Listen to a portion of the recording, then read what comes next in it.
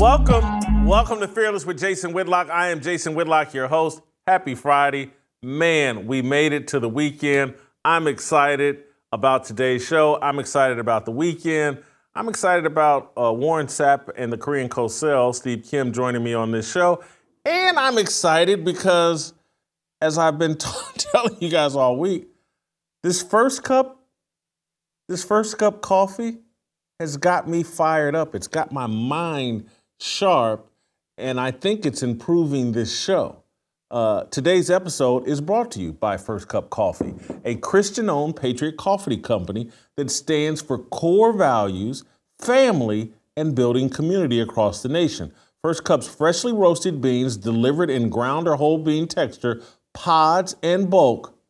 Go to firstcup.com and use the promo code FEARLESS and save an additional 10% on your order. If you subscribe, you can save another additional 10% for the life of your subscription.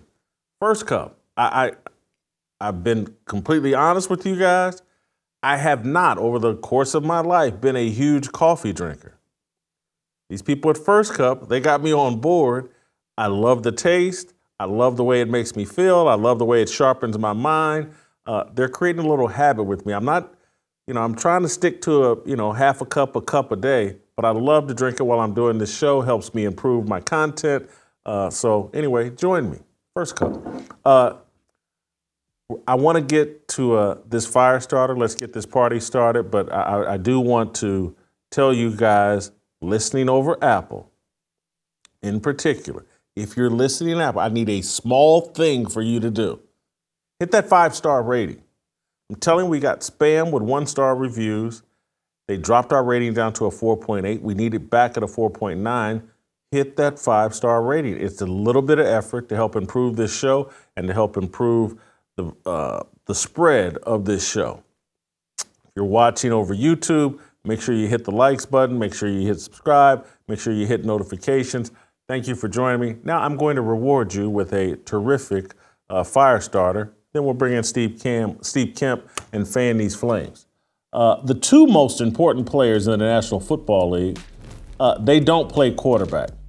They play wide receiver. Miami's Tyreek Hill and Philadelphia's A.J. Brown. Most NFL experts have yet to reach this obvious conclusion. They've so far failed to fully recognize the consequence of the rule changes initiated to make the game safer and promote scoring. Football is no longer a heavyweight combat sport. It's a battle of lightweights, a competition controlled and decided more often than not on the referee's scorecards rather than knockout punches. An imposition of will has been transformed into a game of finesse so that it is more palatable to women, emasculated men, and non-sports fans. Wide receivers dominate today's game, and their importance to the game will only grow more stronger as the league continues to reduce the degree of difficulty and risk for all players. With 8 games to play, Hill and Brown both have a chance to eclipse 2,000 receiving yards for a season. The NFL record is 1,964 yards, a number Calvin Johnson reached during the 16-game 2012 season. The NFL now plays 17 games. According to gambling odds makers, though, nothing has really changed in the National Football League. 5 quarterbacks, Patrick Mahomes, Jalen Hurts, Lamar Jackson, Tua Tagovailoa, and Joe Burrow are the favorites to win the league MVP. The odds are a reflection of the mindset of Associated Press voters. They've been programmed to follow the prescribed NFL narrative. The quarterback of the most successful team is always a front runner for MVP. Quarterback is the most difficult and important position in all of sports. That's the old mindset. This is no longer true. No position in sports has had its degree of difficulty reduced as drastically as quarterback. They no longer call their own plays. They run simplified college-style offenses. There are restrictive rules and regulations limiting when, where, and how you can hit a quarterback. The consequences for throwing a receiver into coverage have been virtually eliminated. Patrick Mahomes doesn't face the kind of challenges Johnny Unitas, Bart Starr, Roger Staubach, Terry Bradshaw, and Dan Fouts confronted throughout their entire careers. Patrick Mahomes. Mahomes isn't playing in the same game that Tom Brady and Peyton Manning played when they first entered the NFL. Football has changed. The way we evaluate value and importance needs to change too. In the nearly 70 years the Associated Press has been naming an NFL MVP, no wide receiver has ever won the award. In 1987, Jerry Rice probably should have won MVP. He scored 22 touchdowns in a strike-shortened season. He played just 12 regular season games. John Elway won the MVP award in a very close race that year. Quarterbacks and running backs have dominated the MVP. Defensive tackle Alan Page, kicker Mark Mosley, and linebacker Lawrence Taylor are the only three players to win the award who did not play running back or quarterback. This year, we should strongly consider adding a new position to the MVP club. In the new, kinder, gentler NFL, wide receivers are just as important as quarterbacks. Tyreek Hill and A.J. Brown are allowing two solid former Alabama quarterbacks, Hurts and Tagovailoa, to masquerade as MVP candidates. Strip Hill and Brown from Miami and Philadelphia, respectfully, and Jalen Hurts and Tua Tagovailoa, they're nowhere near the top of the MVP race. I'm not denigrating Hurts and Tua. They're solid players. I'm recognizing the greatness of Hill and Brown and the transformation of football.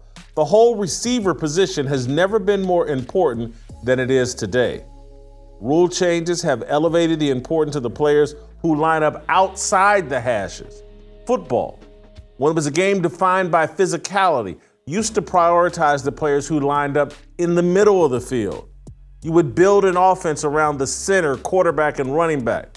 You would build a defense around a defensive tackle, middle linebacker, and safety. Now, the most valuable players are on the outside.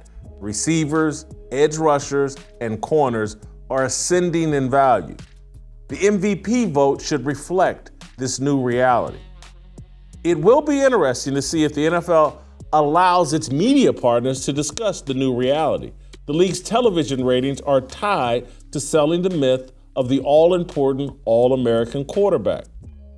Will diva wide receivers attract as wide an audience as Mahomes versus Burrow, Manning versus Brady? What's going to happen when Minnesota's Justin Jefferson realizes he's more valuable than Kirk Cousins, but he makes half the money? What will that contract negotiation look like? Teams, management, and head coaches have been partnering with quarterbacks for decades. The New England dynasty hinged on the relationship among Robert Kraft, Bill Belichick, and Tom Brady. In the late 1990s and early 2000s, Vikings head coach Dennis Green partnered with Chris Carter and Randy Moss. As Carter and Moss's influence grew within the Minnesota locker room, the culture soured. The Vikings fired Green in 2001 after he started the season, I think, 5-10. A league built around wide receivers is going to be quite different from the one that used to rely on quarterbacks and running backs. My prediction is it's going to be a lot safer, far less predictable, and a lot more appealing to the crowd that loves Desperate Housewives and The Bachelor. That's my fire starter. I can't wait to talk to Steve Kim about this. Before I do, guys, I want to talk to you about one of our biggest passions here on Fearless, preborn. Why is our society so ravenous to abort babies? According to a former Satanist, the demonic forces have a bloodthirst for the innocent and sickly, believe their blood sacrifice empowers evil. Make no mistake, we are fighting a spiritual battle as we protect the most innocent among us, babies in their mother's womb. Preborn stands on the front lines of this battle, and their network of clinics are positioned in the highest abortion areas, often next to abortion mills where unspeakable evil takes place every day. Preborn offers God's love and life to protect hurting women and precious preborn babies. And every time a baby is saved, which happens 200 times a day, good conquers evil. Please make your most generous gift to empower good and rescue precious souls. For just $28, you can sponsor an ultrasound that doubles a baby's chance at life. To donate securely, dial pound 250 and say the keyword baby. That's pound 250, keyword baby, or do it the Jason Whitlock way. Go to preborn.com/fearless. That's preborn.com/fearless. All right, let's roll out to Los Angeles and bring in the Korean Cosell. Cosell, I'm going to start you with a softball. What do you think of my take that Tyreek Hill and A.J. Brown should be leading contenders for MVP? You know, it's interesting. I was actually on with Coach JB and Darnell a few hours ago when we were discussing who's the MVP. We kind of drew a blank because the natural assumption now is that it is a quarterback-driven league and it is a quarterback-driven award. And quite frankly, this year the quarterback play has really been mediocre. It really has been. And I said, what about Tyreek Hill if he gets 2,000 yards? The question is, if the Dolphins do not become a dominant team, let's say they don't win 12 to 13 games, they sneak in there as a wild card, I'm not so sure that any number one receiver, short of having a Jerry Rice in 1987 type of season, will be number one. But what you see is a trickle-up effect. This is part of that 7-on-7 culture where that seems to dominate young high school football players' lives. There's a lack of hitting. Physicality is not quite the same. But, Jason, I will push back on this, though. When it comes to Jefferson in Minnesota, yeah, you can make an argument. At his position, he's much more elite and is elite compared to the guy that just got injured in Kirk Cousins. Let's see what his production looks like moving forward with Josh Dobbs. Now, that was a great story last week where Dobbs didn't know anyone's name, pulled out a victory. But I'm just telling you, the quarterbacks still matter, though. Because if you look at those other two guys that we mentioned, they still have pretty good quarterback play at their disposal. Steve, I agree with you. I'm not saying Tua and Hurts aren't good. They're rock solid. They're good, but they're not great. And to see and Patrick Mahomes is not having a great season. Lamar Jackson's putting up nice numbers, and to me, he's probably the real leader in the MVP race based on voting patterns and history. But the game of football has changed. I think we all agree with that. And one, when I was writing and thinking of this mono, I was thinking of you because of your coverage of boxing and just how boxing is clearly the premier combat sport, but football had been somewhat of a combat sport, an imposition of will. And as a former offensive lineman and someone who's watched the game, I'm looking at the value of players now start to extend out on the edges. And that's a dramatic change in football. And so while Hurts and Tua are good, the greatness on their teams is actually on the outside with the wide receivers. Let's snap out of tradition and recognize that the receivers are better than the quarterbacks on those teams. And Philadelphia has a chance to have the best record in football. Why not give it to A.J. Brown? Why wouldn't he be a leader or a top 5 contender for the MVP? He's outplaying all of these quarterbacks. You know, I don't disagree, but again, let me just go back to this. You're right. I agree with you. Tua and Hurts are really good, maybe not great, but I do think they're a cut or two above Dobbs. And let's monitor Jefferson in the next few weeks. So we got that. But you're right. But the MVP the last 15, 20 years, if not longer, it's kind of like now the Heisman Trophy in college football. It's not about the best player. It's about who has the best quarterback play or numbers on an elite team. Because I've said this, and I think you agree. In my view, the best pure football player the last dozen or so years has been Aaron Donald. Best pure football player, right? At his position, dominating, impacting a game, being disruptive. And he has all the accolades. He makes all the all-pro teams. He's going to be in a Hall of Fame. Never sniffed an MVP. And that's the reality of it, that the MVP is basically, all right, who's the best quarterback on the best team that has a Super Bowl run? Going back to a couple of those seasons, I remember in 1986, Lawrence Taylor that year was by far the best player. I mean, the things he did outside on that all-time great Giant team. But I do remember what happened to the quarterbacks that year. Dan Marino, the Dolphins struggled. They didn't make the playoffs. Joe Montana, if you remember that season, Jason, he had a broken back basically, and he missed about 7-8 weeks. So a lot of your big-name quarterbacks didn't really have great statistical seasons back then.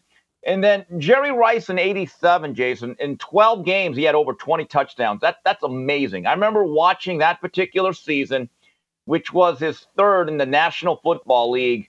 And as someone that hated the Niners growing up as a diehard Ram fan, I said, oh, boy, we're going to have to deal with this guy for the next 10 years. And you got the sense he was an all-time great. But, Jason, think about it. If Rice couldn't win the MVP ever in his career, and I've always thought he makes an argument for being the greatest player ever, okay? And a lot of people will say Jim Brown. I wouldn't argue. But the NFL Network about 7-8 years ago did a top 100 all-time. Number one was that guy from Mississippi Valley State. So think about it. If he can't ever win an MVP unless the thinking has changed from the media, and they're very dogmatic in their thought process, short of one of these guys getting 2,000 yards and being part of an elite team, it's still an uphill climb. I got it.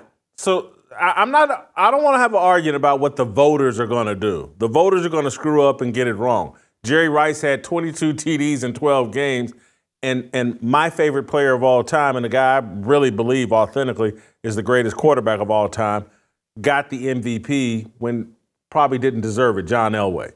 But, Steve, this isn't about what the voters are going to do. This is about doing the right thing. And so, to me, it's like a discussion in 2000 about, hey, could a black guy be president? And they proved in 2008, yes, yes, he can. And no one, it'll never happen. It can't do blah, blah, blah, blah. People's thinking changed. And there were people that were, obviously people in the Democrat Party was like, yeah, no, a black guy can't be president, and we're going to run one, and we did, and it happened. I think me, you, others, JB, people that follow the game very closely, we need to take the time to explain to the media and everybody else, like, football has changed, and we have to evaluate these wide receivers and their impact on this new flag football version of football, that these guys can win MVPs. The NFL used to be about running backs. And from Bronco Nagurski to Jim Thorpe, and Jim Brown won the first 2 AP MVP awards. He did it before, he won those before Johnny Unitas won his. Running backs used to dominate the NFL. Quarterbacks now dominate the NFL. I think we're moving into an era where it's going to be crystal clear wide receivers are dominating the NFL. Let's change who we're voting for. There might be a ray of hope in that. Let's go back to the COVID season of 2020. Who won the Heisman Trophy? Devontae Smith, a pure wide receiver. And I believe before him, the only other pure split end / flanker that ever won it was Tim Brown in 87. And a lot of that had to do with 2 punt returns on a primetime game against Michigan State. Now I'm actually hearing that Marvin Harrison Jr. is in the Heisman Trophy race, which again says to me, that's interesting, given the fact I actually think he was better in other years, specifically last year when he had C.J. Stroud. But, Jason, we can also make an argument. Maybe the receivers are just the recipient of rule changes that make the game easier, and that quarterbacks are still the heartbeat of any team. I mean, couldn't we make that argument? And that, yeah, okay, they're you could, you'd be wrong, but well, no. Okay, but you could. I'm not gonna say you're wrong. I'm not gonna say you're wrong, but you could. But I would slightly disagree. These are not necessarily unprecedented numbers in a sense that this isn't Babe Ruth out homering the rest of the league. I remember in the mid-'90s, a receiver that is vastly underrated by the name of Herman Moore. Remember him? Big, tall guy at a UVA. He had like 3-4 years in a row of 100 catches, and I think he had over 1,500 yards. Michael Irvin had a streak of about 8, 9, 10 games of 100 yards. Sterling Sharp should be in the Hall of Fame. He was putting up massive numbers in the early to mid-90s before his career was unfortunately ended prematurely. So, yes, these numbers are great. The 2,000-yard mark has never been broached, okay, or breached. But let's not make it sound like this is something that we've never really seen before. I'm not arguing that they're put. I don't think that Tyreek Hill or A.J. Brown are better than Randy Moss. They're not better than Jerry Rice. They're not better than Calvin Johnson, who owns the single-season record at 1,964 yards in 16 games. I don't think Hill and Brown are on their level. I think the game has changed so much that even at a diminished level, that they're like, you know, Brian Sapp won the MVP playing quarterback for the Cleveland Browns. He's not an all-time great quarterback, but he won the MVP. Well, yeah, and so that's all I'm. Well, yeah, and Mark Griffin. That's what I'm saying about these receivers. But Jason, let me tell you this. That's what I'm saying about these receivers. And I'm not wishing this upon anybody, but let's say Tua gets sacked again and doesn't land correctly. Let's say he lands again on his head. He's out 4 weeks. And let's say Jalen Hurts on the brotherly shove finally gets his back broken and he's out for a month. Ask any Eagles or Dolphins fan, okay, if you had a choice, who would you rather have out? One of your receivers or your lead quarterback? Because I would surmise that if you took Tyreek Hill and A.J. Brown away from their teams, there would be a loss of effectiveness and explosion and production, no doubt. But you could still scheme up other ways to get the pass game going. But again, could you do it with your backup quarterback? Would that offense be the same? You almost baited me into a bad reply because I was gonna say that who would you rather have? Who would you rather lose, Joe Montana or Jerry Rice? And then I was like, well, hold on. Steve Young's the backup. Nothing would change. There are no Steve Youngs anymore, okay? That's the reality. You know, look, they were a lot better last year. Let me give you one. Let me give you one. Take Denny Green's Minnesota Vikings when they had Chris Carter and Randy Moss. It didn't matter whether it was Dante Culpepper, Randall Cunningham, or Jeff George playing quarterback. They put up numbers with those receivers. Yes. Put up numbers. And it's 3 guys. From Randall Cunningham was in the MVP race 1 year, and then he loses his job the next year, and Jeff George has one of his best seasons. And then the year after that, Dante Culpepper comes in as a kid and puts up big numbers. If you have the right receivers and the right head coach, the receivers can make any quarterback. Look, Brock Purdy looks damn good playing for Kyle Shanahan. The way they've made this game so easy, I do think you can plug in some guys with the right wide receiver. Every quarterback that plays for Andy Reid looks amazing. Every one of them. He hasn't had a bad one yet. Well, Jason, let's take a look at that Viking trio you talked about. Jeff George, when you want to talk about arm talent, his picture should be in that dictionary. Tell me. He was the number 1 pick in the draft. Okay? The only one that could stop Jeff George was Jeff George. Randall Cunningham was good enough to at least, you know what? People forget, he won an MVP, I believe, in 1990. And the other guy you talked about, Dante Culpepper, had a big arm and I believe was a top 10 pick. So it's not like they were getting just anybody. Those guys still had some very special skill sets, all 3. Those guys were special. And don't forget Jake Reed. Jake Reed was Randall Cunningham was the 37th pick of the second round, 37th pick overall in that 1985 draft. That's pretty highly drafted. It is. I agree.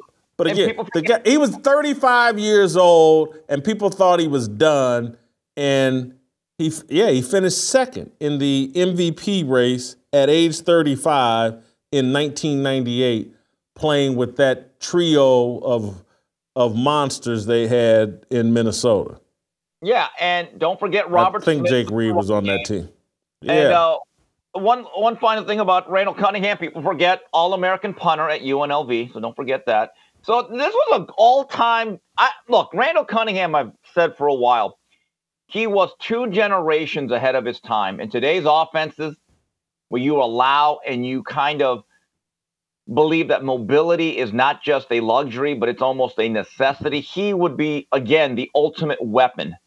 Okay, but so let's be honest. As great as that trio was outside, you got to have some guys that could deliver the ball consistently. And they had that. So, Cosell, what do you think about my contention then? That the value of outside players, receivers, corners, edge rushers, is escalating, and that's antithetical to what used to be valued, the middle of the field in the NFL, and that this league moving forward is going to be more and more about diva wide receivers. And I'm not sure if will it have the same appeal as a league that was dominated by All-American quarterbacks and running backs? I actually agree with you on that. Whether that means that wide receivers are MVPs or not, that's another question. And Jason, we are now into the late fall or mid-fall. Weather's going to get a lot colder. The game gets a little bit more difficult when the leaves turn. It's snowing, it's sleeting, the temperature drops, the AstroTurf gets a little harder, the ball's more slick. So let's see what happens. We're still only about halfway through the year. But Jason, let's draw this parallel. If you look at NBA basketball today compared to when we grew up and we were really fans, it's a different game, right? Everything is about the three-point shot, the perimeter. You don't have traditional fives. Nobody really plays back to the basket consistently. And guess what you see in the AAU? That stuff right there. Whether you hate it or love it, that's up to you to decide. Now, you look at football. What dominates the offseason in high school football? It's the 7-on-7 circuit.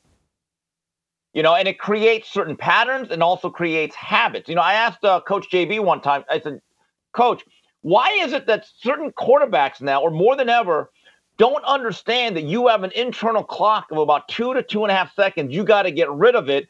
And I see guys taking blitzes on face side rushes, which should never happen. If you could see the rusher, that's up to you to get rid of it. And he said, it's easy. Because when you grow up on 7-on-7 with no pass rush, you start to think you have 5-6 seconds and you can just pump and hitch all day long. So what is happening at that high school level, in my view, along with how now the game is legislated and officiated, there's no argument. There's going to be more of an emphasis on players at the perimeter. Steve, I want to switch topics. Before I do, I want to take care of a little business. Tell you guys my little cheat code to my improved health or my improved weight loss and just getting in better shape. I got my resting heart rate down to around 65.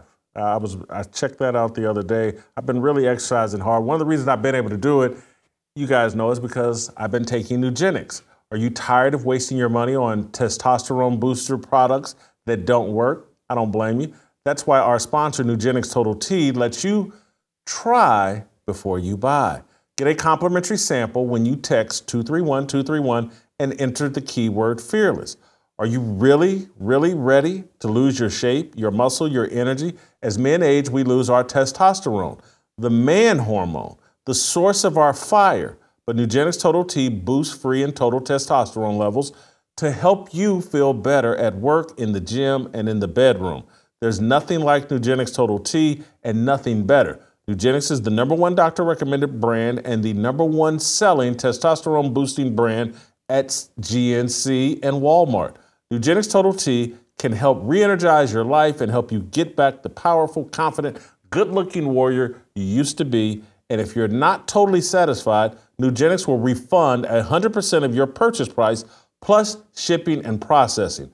Now get a complimentary bottle of Nugenix Total T when you text 231231 and enter the keyword fearless. Text now and get a bottle of Nugenix Thermo X, our newest, most powerful fat incinerator ever, with key ingredients to help you lose fast and get lean fast, absolutely free. All you got to do, text 231231, enter the keyword fearless. You're going to get a free sample. You get to try before you buy. Tell you, the stuff has helped with me. I'm working out twice a day now. I really am. And as I told you guys earlier this week, I went back to eating once a day, and it's been great. I've been feeling better, feeling sharper, and my exercises have taken off. Like I said at the beginning of this, I got my resting heart rate down to about 66. Can't believe that. The stuff I'm doing on my Stairmaster, I can't believe. Anyway, Nugenix, hop on board with me. All right, back to the Korean Cosell, and you guys go back to hitting that 5-star rating on Apple and hitting the likes. But Cosell, I want to play you something, or I want to talk about something. Dan Le Batard is questioning the legitimacy of Aaron Rodgers' Achilles injury. Obviously, this is somewhat COVID related, but Dan has been calling out Aaron Rodgers and now wants to debate him about his Achilles injury and probably debate him about COVID. Let's watch a clip of Dan challenging Aaron Rodgers. Sports Illustrated is reporting it through Awful Announcing, through the aggregation of things. He said the take as if it wasn't his take. I was jealous of the take when he had it. Why? Yeah, so was I. I am here to say right now, publicly. Well, Dan, congrats. The internet has made it your take. Okay, well, then I'm going to double down on what isn't my take. Double down. Aaron Rodgers, I think your doctors are fake. Debate me.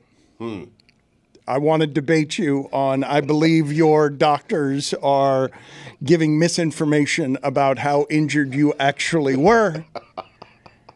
And I believe this is all a storyline plot meant for you as the coach of the Jets pleads the fifth when asked about Zach Wilson. So weird. Trevor Siemian. Anyway, what do you think of him challenging Aaron Rodgers here?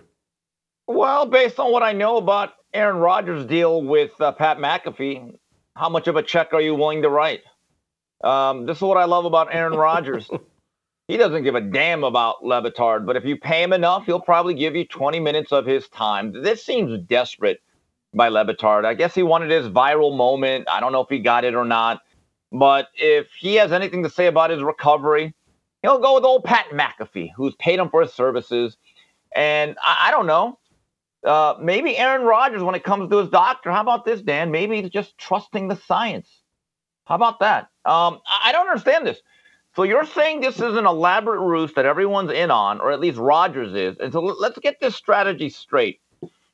The Jets and the Rodgers are rope-a-doping the whole league like Ali against Foreman by saying, hey, guys, let's overinflate or fake an injury or something, and let's just tank the first 10 weeks so I can look like a hero. Is that what he's saying, or is he just saying that this whole notion that Rodgers is actually on his way to recovery is fake? But that looks desperate that a guy like Le Batard or anybody says, I want Aaron Rodgers to debate me. You know what the problem is? Based on what you said, old Danny boy, Aaron Rodgers wouldn't give you a second or a minute of his valuable time. That's the reality here. I'm going to go a little bit different. Obviously, I think this is leftover from the COVID deal. And it's like, hey, Aaron Rodgers misled us about taking the clot shot or the vaccine. And so now we can question anything about his medical history because he didn't tell us the whole truth about the experimental medical trial that doesn't stop COVID. And so, but the other thing I find fascinating is it goes down a lane of just raising out, how is he recovering so quickly?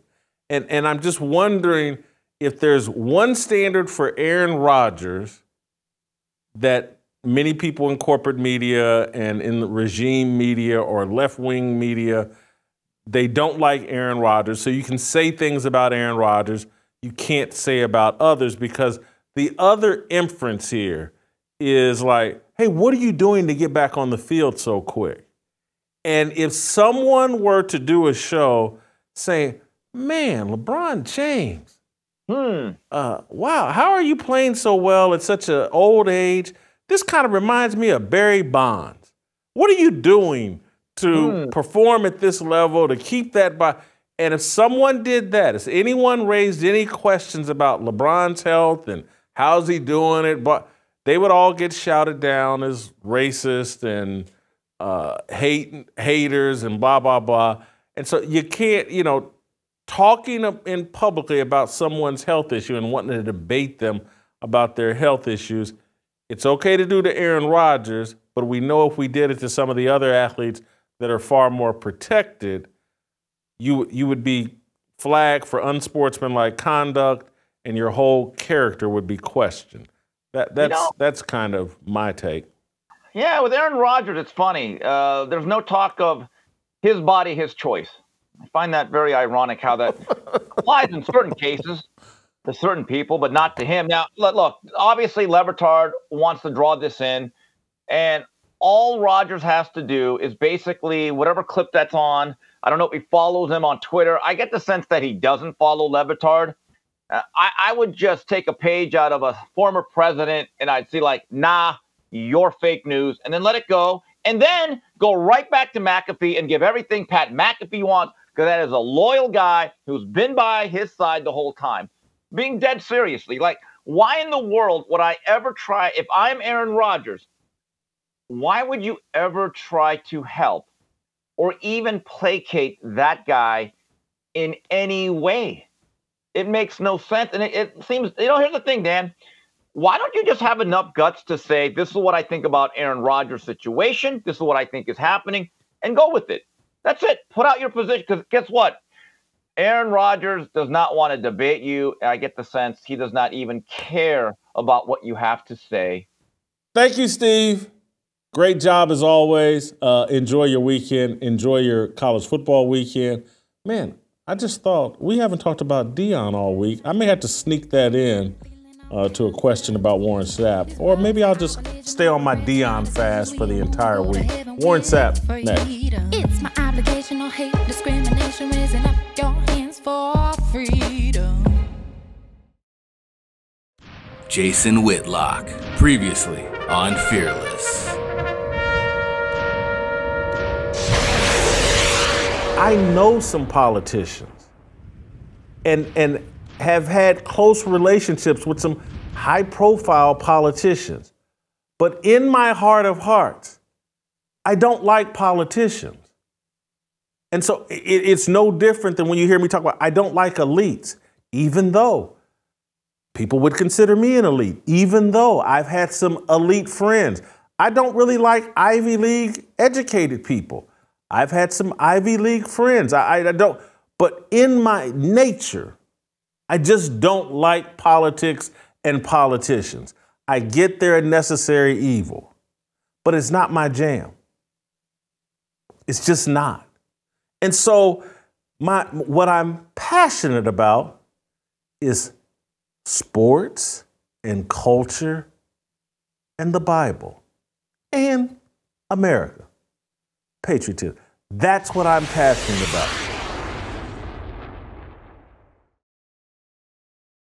For years, Hollywood has been lacking when it comes to stories of redemption. Movies and TV shows have trended towards the anti-hero, the flawed person who makes no effort to change and just becomes worse and worse as the story goes on. Well, here's some great news. The Blind, the true story of the Robertson family, is now available for purchase on Blaze TV. Maybe you've made a mess of your life. Maybe someone you love is in a dark place. Maybe all of the above. If you or someone you know feels beyond redemption, you need to watch this movie. You'll see there is always hope, always. The Blind takes you on an incredible journey through the life of Phil Robertson, giving you an intimate look into the man behind the legend and the trials and the triumphs and the values that have shaped him through the years. While The Blind wasn't a Blaze Media production, since Phil is such a big part of our Blaze TV family, we wanted to make sure you had the opportunity to stream it right here, because it isn't ours, we can't include it as part of the subscription. But if you'd rather purchase it and stream it here rather than Apple and Amazon, we wanted to make sure the opportunity was there. Act now. Don't miss this opportunity to own The Blind, a Phil Robertson story on Blaze TV. Buy it today at blazetv.com/theblind for $19.99. That's blazetv.com/theblind.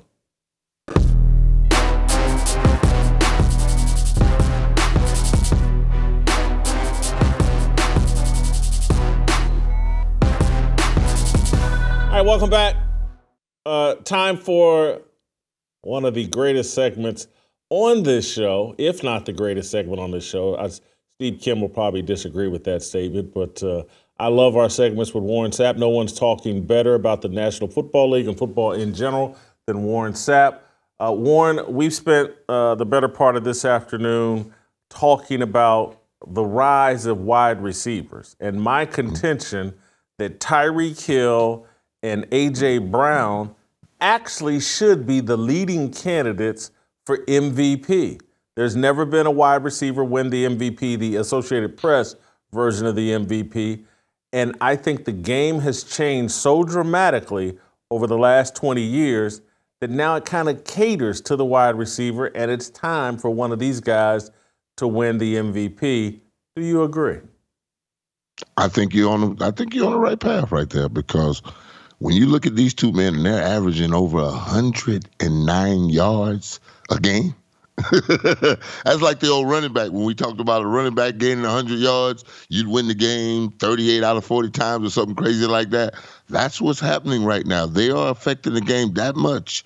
And I like the path you're on, because we've never seen it. You know, Jerry Rice had, 23 touchdowns in one season. He didn't win it. Randy Moss had 25 in one season. He didn't win it. Hey, man, I think it's about time. But these two are something special, because A.J. Brown is just a physically, I've never seen anything like it. And Tyreek Hill, carried that Florida boy fast with him. So I love that. When you can strike fear in the heart of a defense. It's like Randy Moss matched into two guys. You know what I'm saying?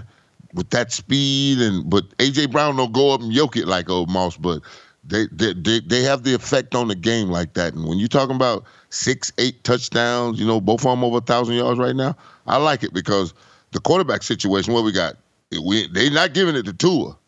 And then Kirk Cousins is out of the game, and Josh, the headless horseman, showed up again. I mean, it's like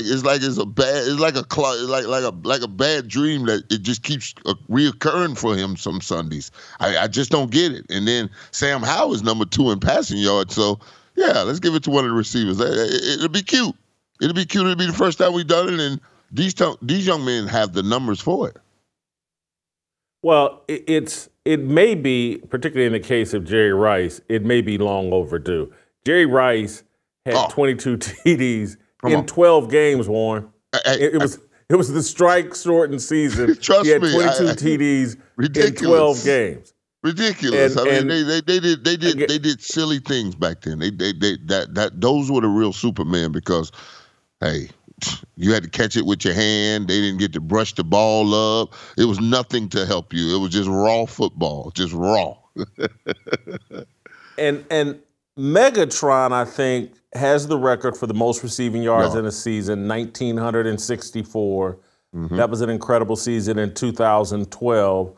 But, he wasn't on a great team. A.J. Brown is on a team that's a legitimate Super Bowl contender. Has one of the best records in football, if not the best record in football. Tyreek Hill is helping the Dolphins become a serious playoff threat. I don't think Tyreek Hill and A.J. Brown are better than Randy Moss or Jerry Rice or even Megatron, but I do think where the league has gone, it's a league dominated by wide receivers. And what we have to acknowledge, without being haters, just being factual, is the degree of difficulty for playing the quarterback position. We've never seen it reduced this way for any position in any sport. It's much easier, and we need to acknowledge that. Oh, no, it is. And it's easier for the receivers that we have to run the routes they run and get open. Because when I run 4-3-8 and you run 4-3-2 and you have a free release, I can't turn and run with you. It's just physically impossible. I mean, it's just too much ground to cover. I was looking at the Bucs and Texans game, and C.J. Stroud went to do the little run pass option and popped up to throw a slant. I said, wait a minute, let me rewind this. Because somebody got to get it's just too much room. The receiver doesn't even take a step forward. He just goes down the line and just takes off running.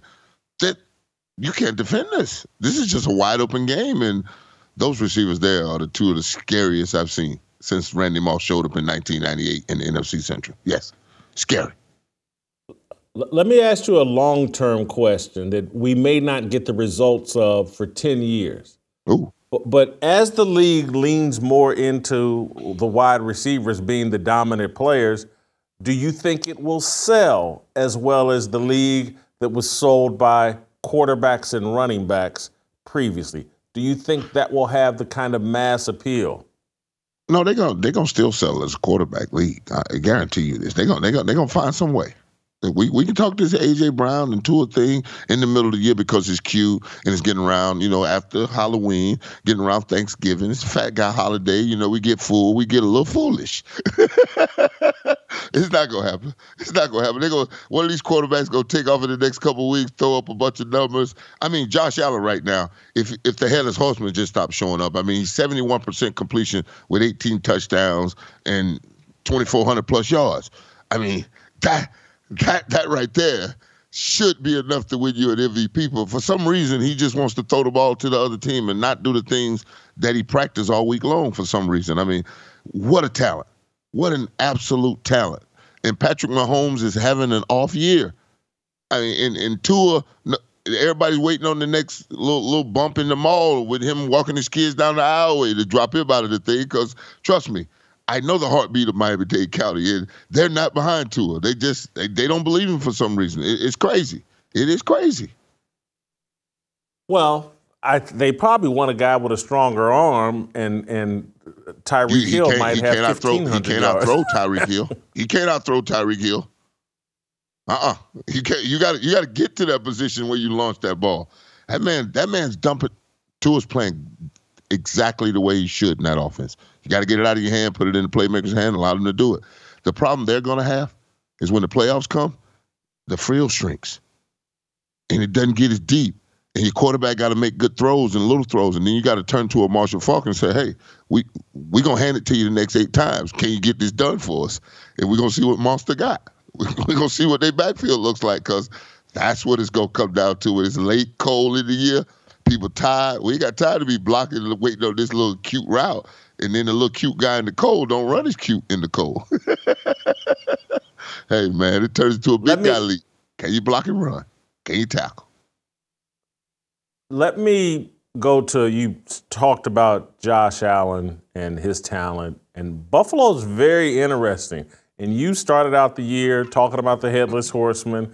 I started out the year talking about the problems he has with Stephon Diggs. And here we are now, 5-4, and look at the rest of their schedule. Broncos, Jets, Eagles, Chiefs, Cowboys, Chargers, Patriots, and then Dolphins. Hey, man, I see one cake in there, and that's Belichick and company. Yeah. That's the only thing I see in there is New Year's Eve. That's it. Everything else, you're going to have to play. And, whew. Can you see them missing the playoffs? Yeah, I can see them getting indigestion from a Thanksgiving meal in the 26th to 10th. That's some tough sled right there, buddy. Holy smokes. I like it, though, because anything worth getting is worth earning, and that's the schedule right there that earns it. And that'll earn you an MVP if you go out and perform in that right there. Because Tony Dungy always told me, November and December is what they remember. Okay, if they don't get it done, what do you do if you're Buffalo? Who takes the blame? More than likely, Sean McDermott, the head coach, absolutely has to take the blame. The GM for not giving him a running back. The GM for not giving him a running back in the backfield. asking the quarterback to run, and then in the middle of the year, everybody in Buffalo like, stop running. There's no one else to run. He got rid of his running back, so somebody's got to run it. I mean, the NFL defenses are going to adjust. They're going to adapt. They're going to make you do the things you don't want to do. And that's run the ball now because your quarterback is hot. We're going to drop 8. We're going to make you run it. So Stephon Diggs has put a spotlight, though, on Josh Allen, and Stephon Diggs may throw up his arm and say, I want out of here in Buffalo. You know, this thing in Buffalo seems really volatile with a very difficult finishing schedule, particularly with the way it started out with Diggs and Josh Allen. And so Josh Allen will remain in Buffalo, but he may remain there without his number one wide receiver or his wide receiver doing everything in his ability to get out of Buffalo and point the finger at Josh Allen. Well, we did say that the wide receiver has become the most important part of the most important player in the NFL. Hey, without one, a great quarterback is going to be running around that thing like Brady. Hopefully you got 2 tight ends and somebody that know how to draw it up ugly and crazy. But we saw this handwriting on the wall early in the year. I told you the young man plays with a reckless abandonment, and here's a receiver that wants to be utilized in a game that's wide open. The middle of the field is wide open. Stephon Diggs ain't got to worry about nobody clocking him up, thinking about knocking him out or putting him, out in this certain situation when he come across that middle. He knows it. And he wants to be utilized in that fashion. I'm a Lamborghini and ain't nothing but an Autobahn in front of me. Please give it to me. That's all you hear from Jamar Chase. I'm always open. All of them are 7-Eleven. All of them are Circle K's. All of them are Wawa's. They're all open 24 hours because they are. There's no way to put hands on them and to neutralize them other than to putting 2 people on them. And then it's going to take a disciplined quarterback to see the 2 coverage and then go somewhere else. But they're not. They're going to throw it in the coverage. They're going to throw it. So you just got to pick them off. But, hey, when that's that much smoke, there's definitely fire at the bottom. And when you 5-4, there's a lot of microscopes that get put on a locker room. So everything that's said right now in Buffalo, be careful, fellas. Be careful. It's a long season. Hey, guys, I want to talk to you about a new sports apparel brand that has partnered with us, Unitas. The sports and lifestyle apparel industry has been dominated for years by companies with woke agendas, companies that use your dollars to push the woke mindset of woke athletes. Unitas is the alternative. It's a new clothing company founded by NBA player Jonathan Isaac that offers a value-based alternative for stylish, high-quality sports and lifestyle apparel. But it's more than a cool clothing line. Unitas is a growing community and movement, bringing people together in support of traditional values like faith, family, and freedom. When you shop Unitas, you're building an alternative economy that is necessary for the future of our country. Later this month, Jonathan is launching his first signature sneaker under Unitas called the Judah 1. You heard me talk about it on Wednesday's show. This will be the first ever signature shoe to feature a Bible verse on the exterior, inspiring you to live out your faith with boldness. Let's all commit to supporting Unitas with our dollars. To shop Unitas and sign up for exclusive access to the Judah 1, visit weareunitas.com. That's weareunitus.com. Make sure to use the code BLAZE1 for free shipping at checkout. That's weareunitus.com and the promo code BLAZE1 for free shipping. So I want to move on. J.J. Watt said something very interesting this week. I think there's been more than $3 million in fines leveled. Yeah, $3.2 million in fines leveled against NFL players. 3 fines. And basically they're getting fined for playing football, Warren. Things that if they had done them in the 80s, 90s, 2000s, they'd celebrate it for. Now they're getting fined. J.J. Watt tweeted out, I will say it again, this is stealing money from guys. These absurd fines for routine football plays have got to stop. Fines for intentionally or willfully, intentfully, malicious hit plays, absolutely.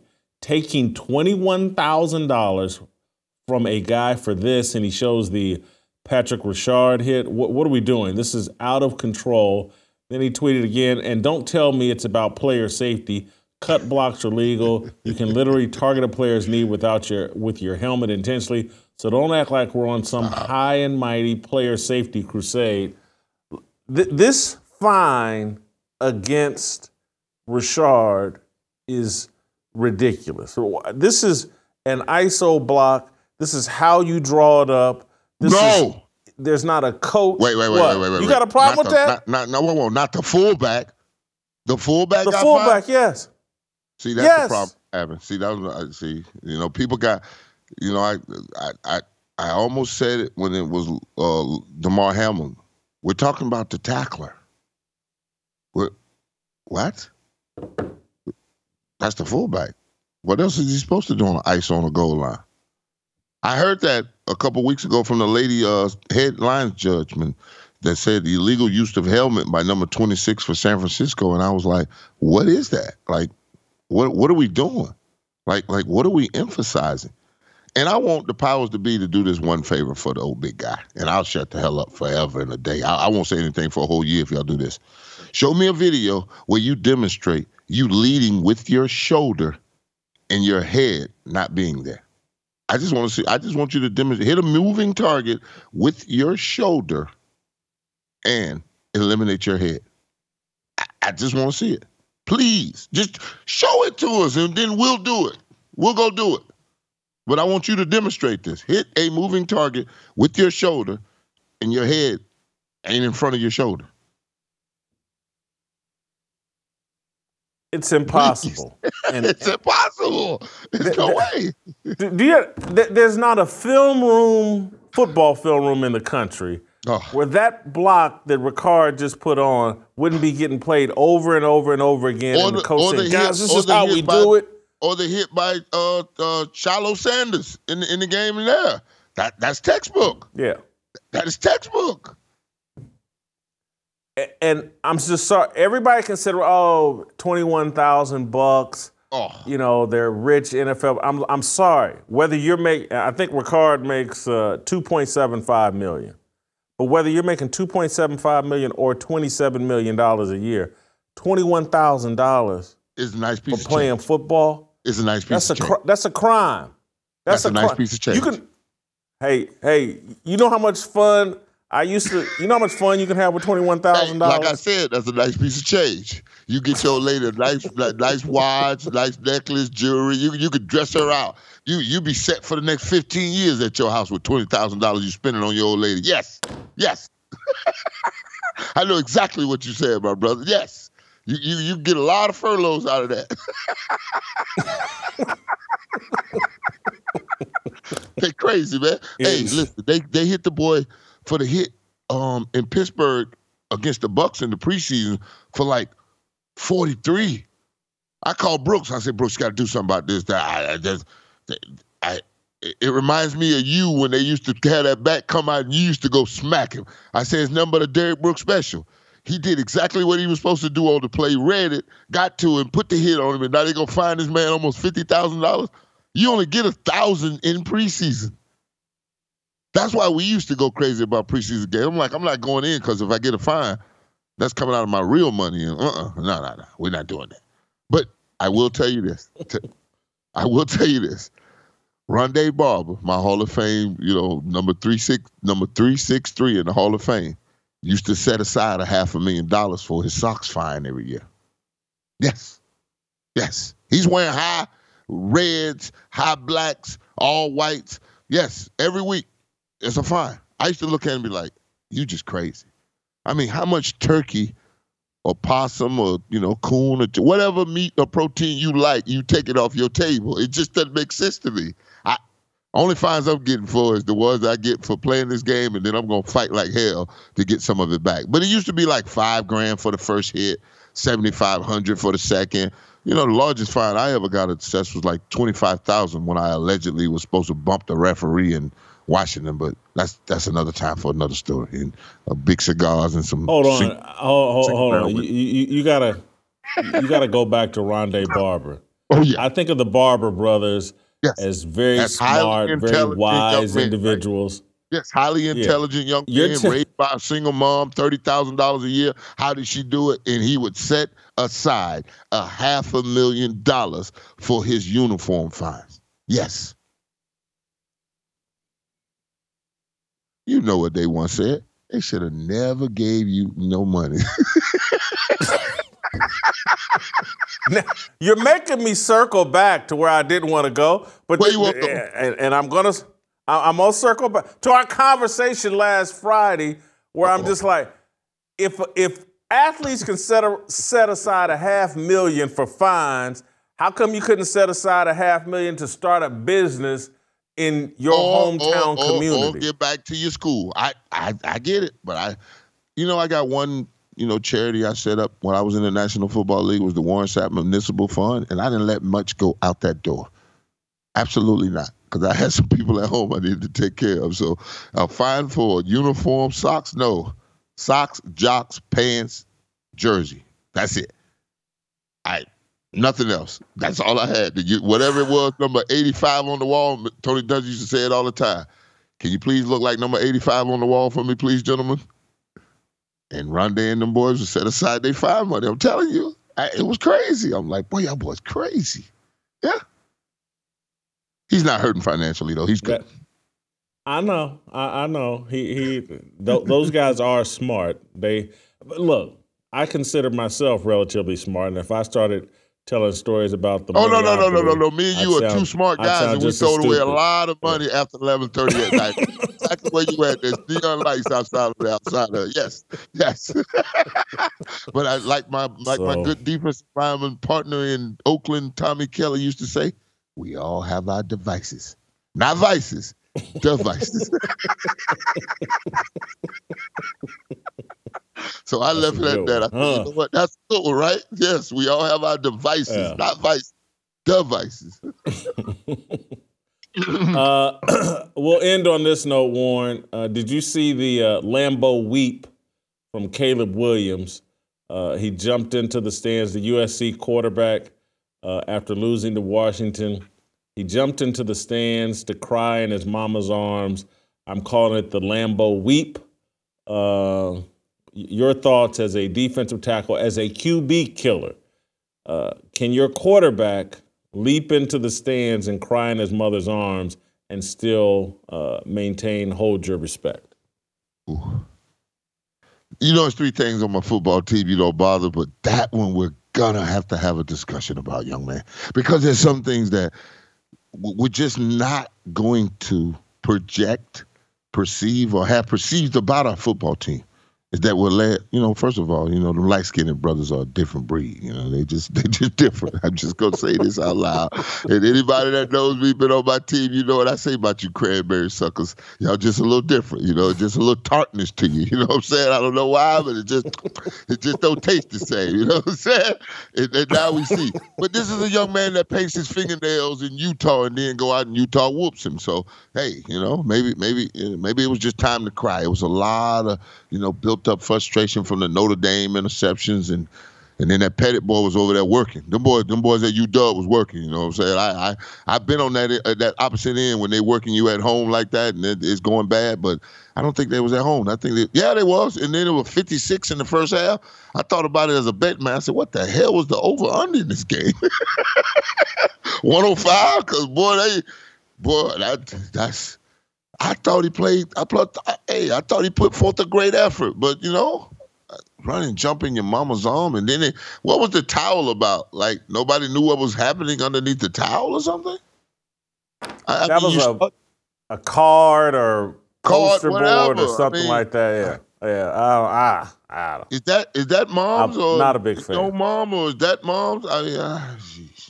You can't even explain that, man. You just hope the young man and learn from, the lessons of the game and come back next week. And, he has his Heisman Trophy. They're not going to take that from him unless they bought his mama. Well, you can buy your mama a house now, so you ain't got to worry about that. Hey, well, what we crying about? Didn't you say you wasn't going to the NFL unless they give you the team you want? What you crying about, man? I mean, you remember Matthew Stafford had the interviews, and they asked Matthew Stafford about his mom and dad, divorce.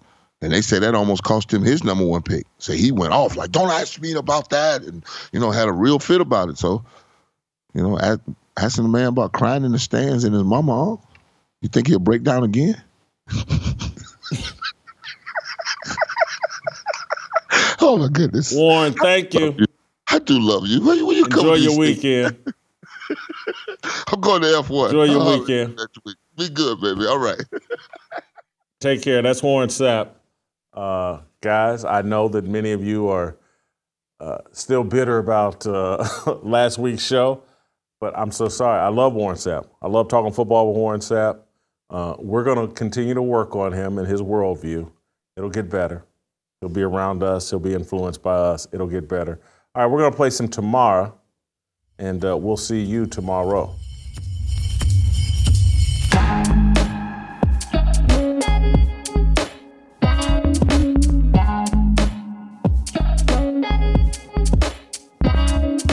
Waiting for the countdown, coming off the breakdown, standing in line for freedom. Looking for a breakout, feeling like a standoff, nothing in life like freedom. Came in like a fighter, striking like a ladder, making all these moves for freedom. I want freedom. No negotiation, my sister, no relation. We all just wanna have freedom. Sitting on the corner, never been alone. I'm breaking my back for freedom. Blessed, we are living, get back. We are receiving, all deceiving. We all wanna be free. We want freedom. I wanna be,